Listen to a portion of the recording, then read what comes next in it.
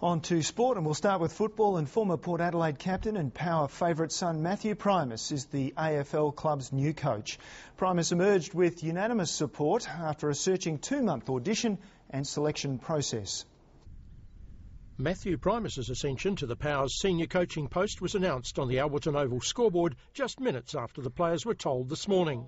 I'm thrilled, I'm excited about being in charge of this group. I really think there's an exciting talent, exciting list. Primus filled the caretaker role for the last 7 games of the season after the departure of Mark Williams. He says he would probably have moved on if he'd been unsuccessful and wasn't certain he'd get the job. Yeah, obviously believed in what I was presenting was good enough, but you had to wait and see until yesterday afternoon when I got the call.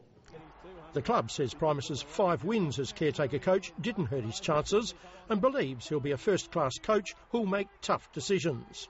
Leaders are born, not made, and the impact that he has when he walks into a room and the impact that he has on the players and everybody that he comes in contact with is outstanding. The former ruckman played 137 games for Port Adelaide and 20 for Fitzroy, but missed the Power's 2004 premiership through injury.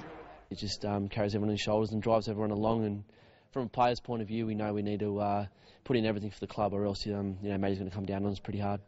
Primus has signed for 3 years.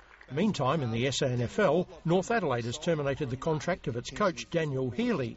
The Roosters finished 7th this season after playing in last year's finals. Healy had a year of his contract to run.